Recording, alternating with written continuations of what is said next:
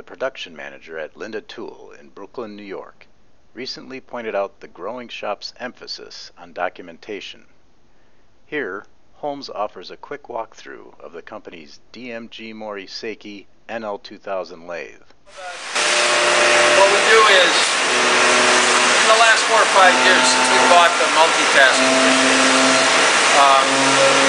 we formalized a standard operation.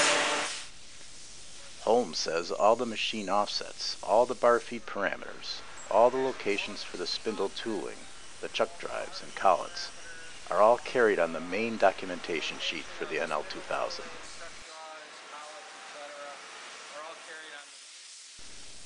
Another sheet contains specific operation detail, which includes information such as the manufacturer of the tooling, the holder number itself for the tooling, and the tool block numbers that reference a separate document that details the turret layout. Because of the Y-axis capability on this lathe, you can turn off center.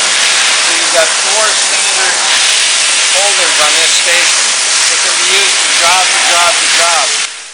With 4 standard holders across this turret, Holmes added that the shop can run 4 different OD turning operations.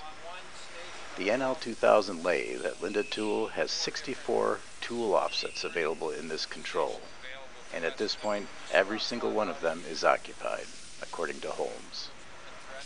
When Linda Tool sets up a job, the operator really isn't measuring tool length at all. He's just working off the documentation.